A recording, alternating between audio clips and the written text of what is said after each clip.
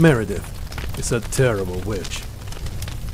Every witch in Galavan must pull her weight, and she hasn't lured a single youth in 5 years. Something always goes wrong somehow. Her brood sister is fed up with her, which is a dreadful problem to have when her brood sister is the head of the coven. Living up to her standards is an everyday struggle. Meredith can't afford another failure. They'll brand her, banish her to Earth, toss her off the flip side, or much worse if her secrets come to light. Her compulsions, her pilfer stash, her doubt, her terrible illness.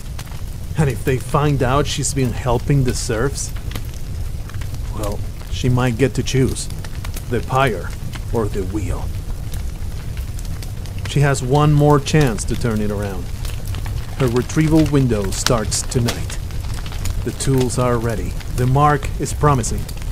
She couldn't be more driven. Failure is not an option. Dread congeals in Meredith's gut as she opens the portal to Earth. What will go wrong this time?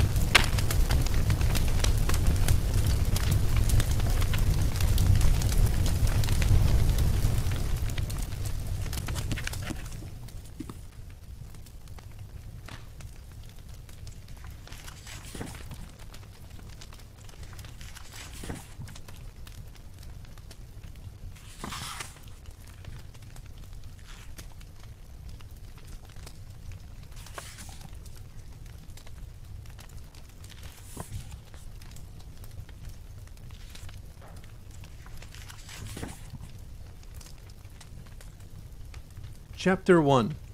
The Bait. A portal had opened on the wrong side of Earth.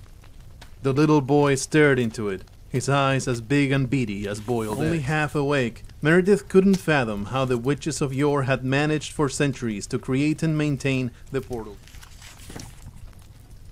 Everything was ready.